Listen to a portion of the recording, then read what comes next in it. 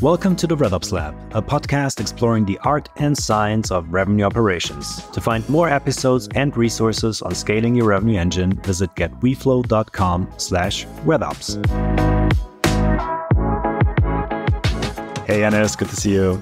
Hey, Philip. It's snowing here. It's really nice. So what are we talking about today?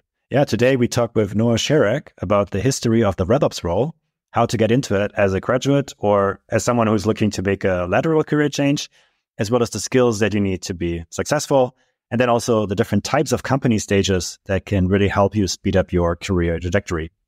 And then finally, last but not least, we then dive into some best practices and how to find the ideal candidate, and also how to make sure that the person that you hired is really set up for success. So I think it's a great episode, and it's definitely worth listening to. Super excited to have you. Welcome, Noah. Well, let's dive right in. I mean, I know you're kind of a history guy, and so like in your view, how has RevOps developed? I mean, you probably all read that it's been the fastest growing job in the US. It's super hype, but obviously it's been there for a while. So yeah, what's your view on the history of RevOps? Yeah, definitely. Yeah, it's definitely evolved over the years. I can say that to start with. Basically, like RevOps, as you guys probably know, like it's a relatively new term. It's kind of the combination of marketing and sales at the end of the day, but it didn't start there. Really, like the origins of it actually go back all the way to IBM, wherein it was called business operations. It was much more finance focused and sales driven. And this is even before like the concept of like SaaS, cloud-based software, where like everything was on-prem. Things were built into server rooms at the end of the day. And that's kind of like the origin of like where this role came from. It then kind of evolved, and then there was this focus on sales. So then it turned into sales operations. And, that's when, kind of Salesforce came onto the scene and more traditional CRMs took place. And really the focus was narrowed. So it's not so much on like the business operations and the finance side of things, but now, sales is becoming at the front. And here we are today with revenue operations. I think that the change took place around 2016, 2017. I remember being at a Sales Loft adjacent conference to Dreamforce back then, and they were like announcing it. This is the age of revenue operations, and it's really now that all of these teams, sales, marketing, customer success, and sometimes finance and other roles are now being combined into this one kind of larger operational department at the end of the day. And what's next? I think it's probably growth operation. Really like driving revenue from a revenue operations standpoint is going to be the next frontier, where we're not actually just optimizing, but we're actually like contributing to revenue at the end. Yeah, super interesting. I mean, I had to smile when you said basically software as a service not being a thing. Always funny to hear and think back to the good old days. But I mean, thinking about RevOps, I mean, it's a very hyped thing right now, right? And rightly so. I think it's so important to be more successful in as a revenue team overall. But I think the question I sometimes ask myself is like, how do you get into it, right? If you're studying or thinking about switching into this, how do you think like what's your view on that? Yeah, absolutely. And I've been thinking about this a lot. There's a lot of new college graduates that are coming into this and seeing revenue operations as, a different career trajectory than other conventional jobs. And really like non-tech jobs in tech have always had like a pretty high barrier to entry. And so thinking about, how to actually like push people into this has been like at the forefront of my thoughts for quite a while. Most of the candidates I do see, unfortunately, in revenue operations have like a year or two of experience under their belt. The strongest candidates I see have either been SDRs or, junior customer success managers or sales engineers. Sometimes they even come from marketing operations or product. The strongest candidates I see that are entering with experience are also Salesforce admin at the end of the day. So people that have like hands-on with CRM, and you don't necessarily even need to go to school for that. But things like that are generally like the best, approach into this career. And why do you think that? It's mostly because you're familiar with sales processes. Like if you graduate from college, like maybe you had a couple courses in finance or operations, but really the strongest candidates I see might not even have a finance background. Maybe they came from the liberal arts or some other conventional background. But I do see that the strongest candidates know what a sales process is and know how to actually work with it and work within it at the end of the day. Don't you see the risk that you're too technical and you might not understand the world of the AEs or SDRs day to day? So if you don't have that experience, you mean? Yeah, exactly. I mean, if you come purely from a admin perspective, right? Like, would you think that's a risk, or I mean, how do you understand who you're building for, right? Yeah, absolutely. And that's something that I really look for. I look for people that understand stories. So like storytelling is a really big of revenue operations. I really see it as basically, you have to, if you are an admin, of course, at the end of the day, you know how the systems work, but you should also be able to explain how the users actually use the system at the end of the day. I mean, based on that, I would wonder, is revenue operations really an entry-level role at all? Like, should people really, like, after studies even go into revenue operations, or wouldn't that like be better to actually do a couple of other things first and then gradually move into that? Like, I think starting out in marketing, much clearer. Like you work on like a much smaller topic, much smaller area, expertise that you need to learn and get into. And then from there, you can sort of like graduate into revenue operations. Absolutely. It's a really great point. And generally that is the case, where it's wonderful to see people with a little bit of job experience entering revenue operations, because they have, as we said, this understanding of like how B2B SaaSes or just tech companies in general work. We're very narrow focused. There's revenue operations across those like different companies, but we're focused in there. There are, however, sometimes outstanding candidates from college. Like normally, they are creative thinkers at the end of the day. They have very good project management skills, and they probably have at least like a Salesforce certification or multiple HubSpot certifications and spreadsheet skills. Those are kind of like the big things that I look for. Like you have to be able to understand and work with data, and like we talked about earlier, storytelling. Sounds like product management to me. Yeah. So I think at the end, and it absolutely is. I think the best revenue operations candidates are like going to be agile project managers, right? And some of the strongest people I've worked with, like take a full, sprint planning, all of like the, software development frameworks and put them into revenue ops. And it's perfect. It works out so well at the end. It's just, your product and your code are a little bit different. Yeah, I think we spoke a lot about like discovery and how do you do discovery well, and then also road mapping and project management, right?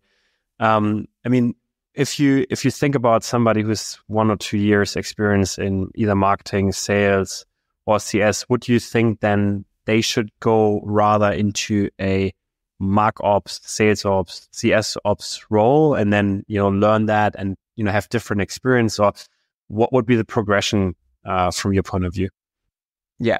For entry-level people, it's always better, for people that have like 1 or 2 years experience, it's always better to kind of like go into what you know, right? And usually that's the easiest thing too, right? If you are a CSM or you are a marketing person, to then take over the ops of your company and be responsible for that is going to be a far easier entry into this world of RevOps than just jumping straight in and like owning an entire org, owning sales processes when you know marketing. And I mean, if you're in marketing today, or if you're an SDR or AE, like what can you do to learn the traits of operations? Yeah, for sure. Really, first things first is understanding CRMs. This is the core thing that we do in RevOps, is understand and work with and develop CRMs to the best of our abilities. Then looking at kind of the stories being told by the revenue team. What does the customer journey of your company look like? Does it make sense at the end of the day? And then is it mapped into the CRM? That's kind of step one.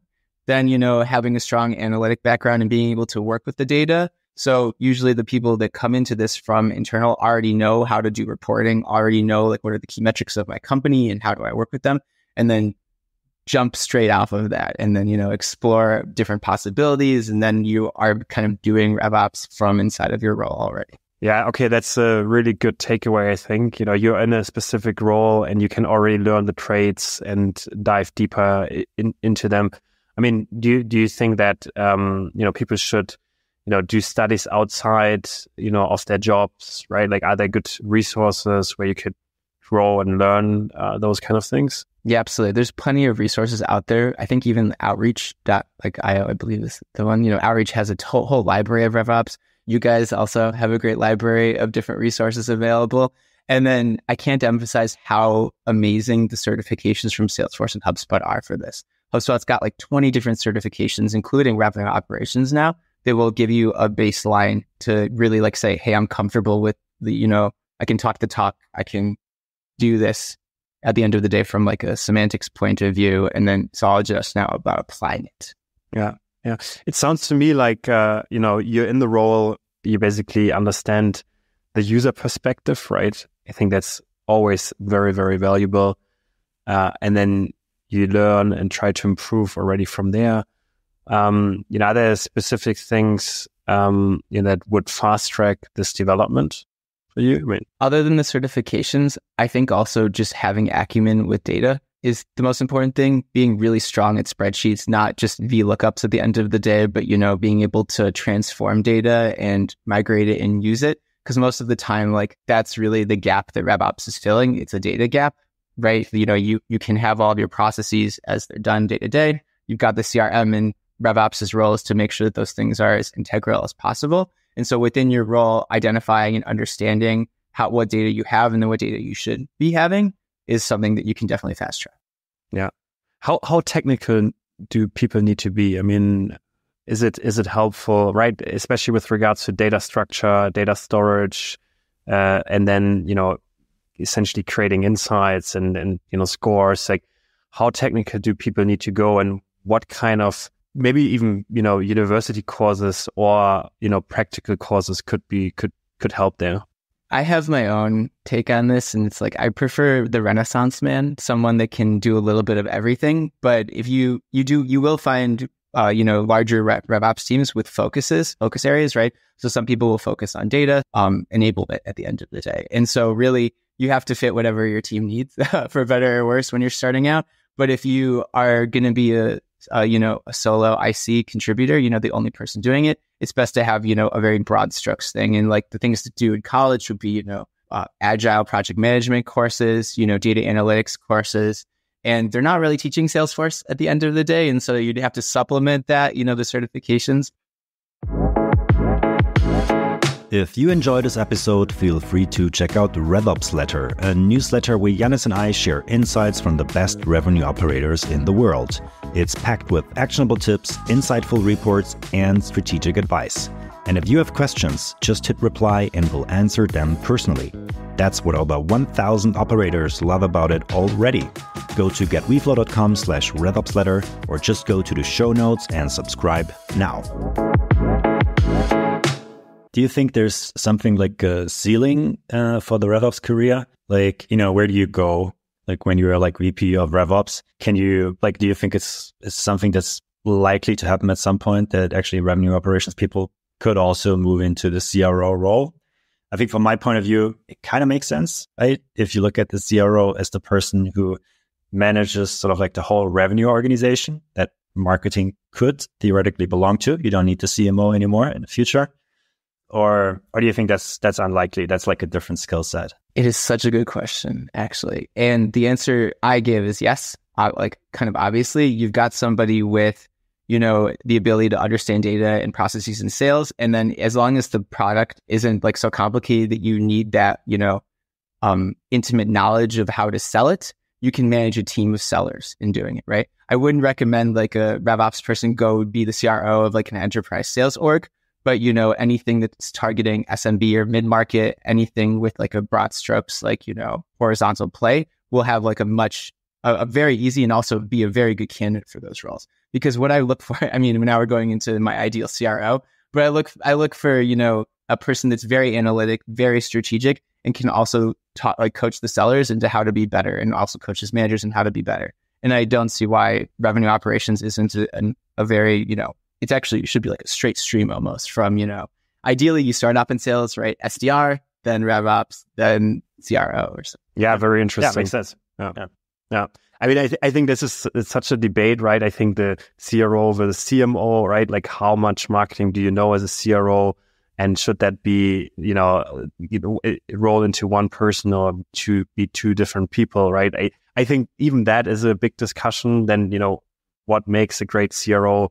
Also depending on your go-to-market motion, mid-market, enterprise, SME. So yeah, I think we could probably spend another, 2 hours just talking about that. But I'm curious, you said something that I found really interesting.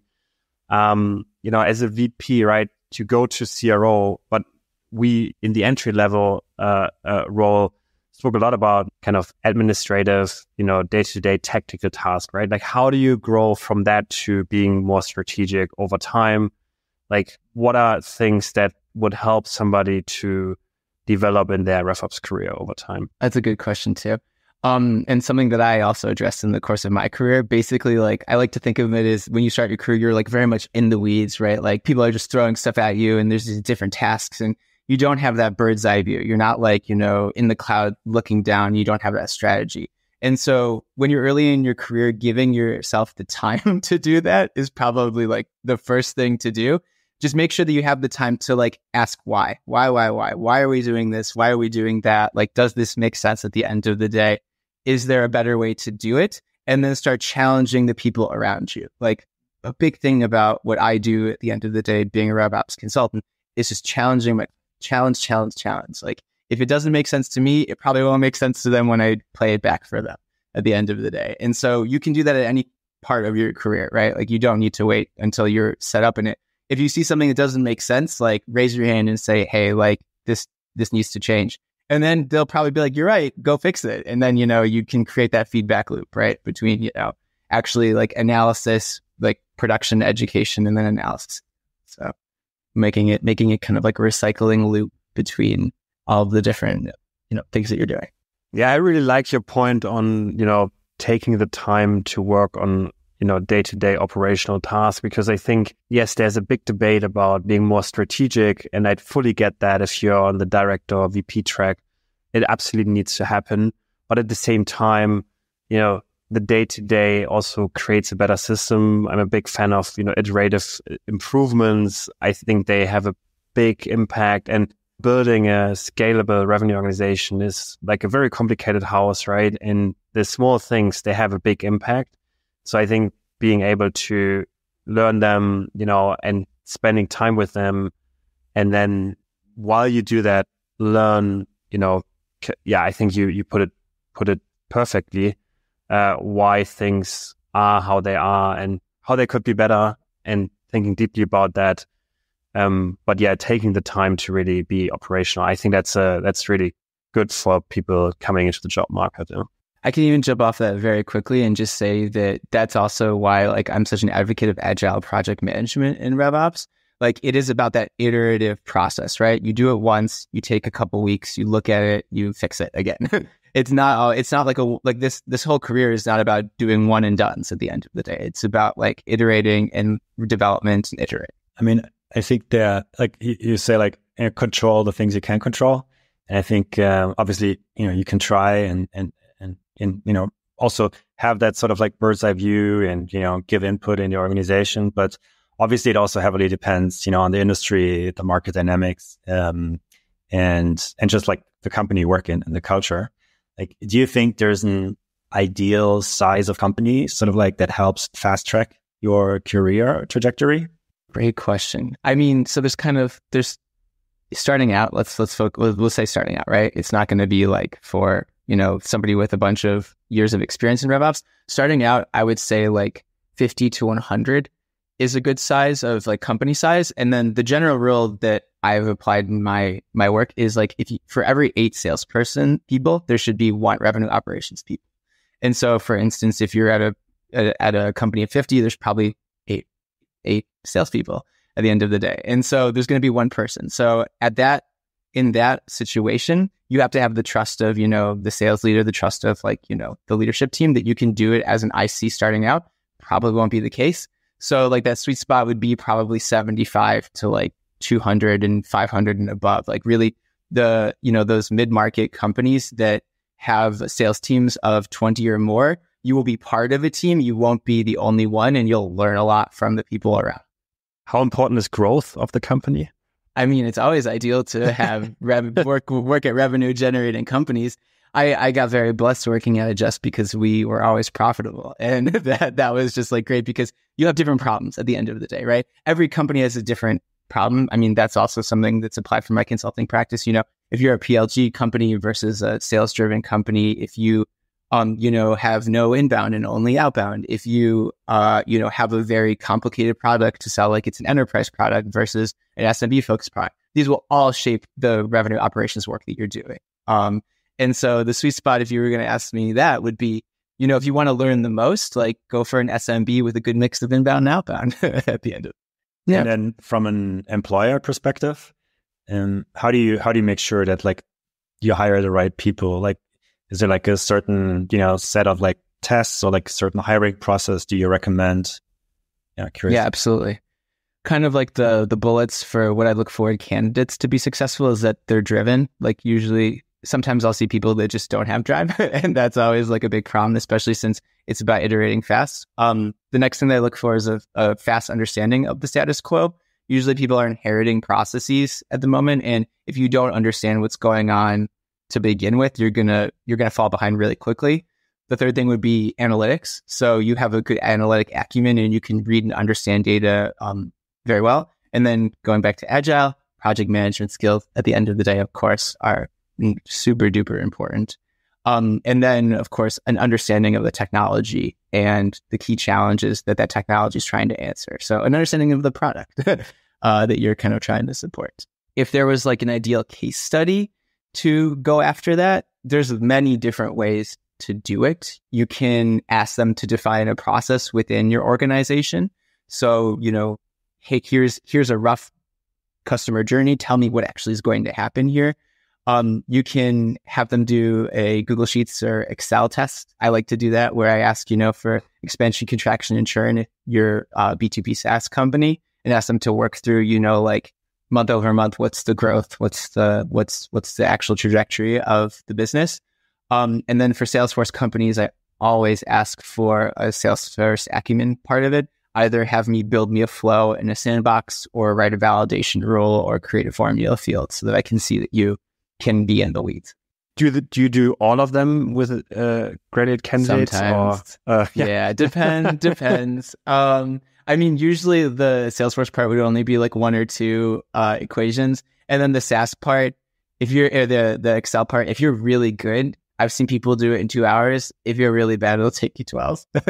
And then the process definition piece of it. That's like a newer part of it. I used to not ask that, but I think that it's important to see how people think through processes. I used to not care so much about that, and I only focus on the analytics and technical pieces of it. But as RevOps has changed and as it's kind of expanded in what people do, it's important to see that now. I mean, it's such a challenging role, right? It's so broad. It has so many different facets to it. And I think that's why in larger organizations, you see teams becoming more specialized. But I think it's always great if you actually have experiences across the board and not just in one area, right? I think as a graduate, it's really, really helpful if you come into a situation where essentially you're growing fast, you're working with really strong people. So finding people who can teach you something, but then also you have the ability to do a lot and take a lot of responsibility early on. I think that's always helpful. How do you, let's assume, you run through all these case studies, and people still want to work with you. How do you onboard and measure, success in those roles in the early days, right? Like, I think, I'll just say that the ones that complete the case study are usually really passionate about working with me. They are like, oh man, like this guy knows his stuff. Like he's asking me all these really crazy questions. So you think. Yeah, I hope so. Yeah, I guess, if we were to talk about like a 30, 60, 90 plan, like it's pretty straightforward. At 30 days, I want people to understand the company, right? What is the people, the process, and the flow? Maybe they've gotten their first exposure in the CRM and like they're making minor adjustments. Maybe they've done some data analytics. At 60 days, like it's all focused at the end of the day for me on project management skills. And so at 60 days, you have a project management setup with you and your manager, and you're running sprint to basically understand, what am I going to do this week versus next week? And you can handle smaller projects on your own. You don't need the hand-holding of someone in there. And then at 90 days, ideally, you have a great deal of autonomy and you're able to kind of not only do the initiatives that are handed to you, but also you're able to invent and create your own initiatives and pitch your own projects to then do in future. Do you have something like time to ship, right? Like at Fiverr or even here at WeFlow, we have something, that new engineers need to ship their first feature and then the first week ideally, or first 2 weeks? Like, do you have something like that? If it's like first feature, let's say 3 weeks, 21 days. Yeah, I think that's acceptable. So I think one thing that's also interesting to look at is, so you go through all the assessments, right? You hire that person, you create all those plans, and that person develops and becomes like a really good RevOps person. Maybe at some point takes over their own team. Are there some things you can tell us or teach us, sort of like how do you delegate as a RevOps person? Like how do you make sure that when you hire a team, that this team is actually busy and you can really scale the revenue motion? That's a great question, Philip. Essentially, I've been trying to figure this out for many, many years. When I started at Adjust, we had to answer this question like, what do we do? What is revenue operations? And I think that what we figured out is that it's a lot. It's like you could even do a rubric, right? Of like, these are all the departments we support. These are all the different things that those departments could need at the in order to be the best that they can be. And so I developed a rubric kind of to answer that question, to hopefully enable teams to be able to support their companies the most. And so really, what you can do with this rubric is a couple of things. You can identify, where are the gaps in your own revenue operations department. You can also identify where are the strengths of your teams. So you can say, maybe I have a team member that is focused on marketing, as we talked about earlier. They have this MarOps background. And they essentially, you can code that out into this rubric and then say, oh, like this person wants to actually move more into sales. So we can then create, career progression off of this. We can define more about what they want to do in the other departments and then move them into there. You can also see basically, if you have it for a whole team, right? You can see, okay, somebody's focused on marketing, somebody's focused on customer success, but maybe there are gaps in sales. Maybe we don't have anybody doing enablement for sales. And these can then generate projects and generate work inside of revenue operations teams to then move it forward.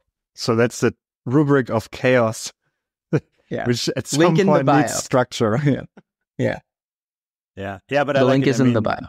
It basically makes sure that people in the team then also go through all the different, sort of processes and areas of expertise that you need to learn if you want to become really, really good as a RevOps person and become CRO at some point in your life. And really, there's two different ways that people can approach their careers in revenue operations. You can go for like super broad, you do a little bit of everything and you touch all the different departments and you can jump into any task or topic. That's kind of, I try to look for people like that because it's such a malleable and flexible role. But there's also teams that, especially like, if we get to the plus 100 people, plus 50 sales people, that they really have to silo revenue operations. And then it's like, okay, like you're RevOps, but you're focused on the marketing. You're focused on the sales ops part. And that's completely fine. And that's a great way to develop your career too.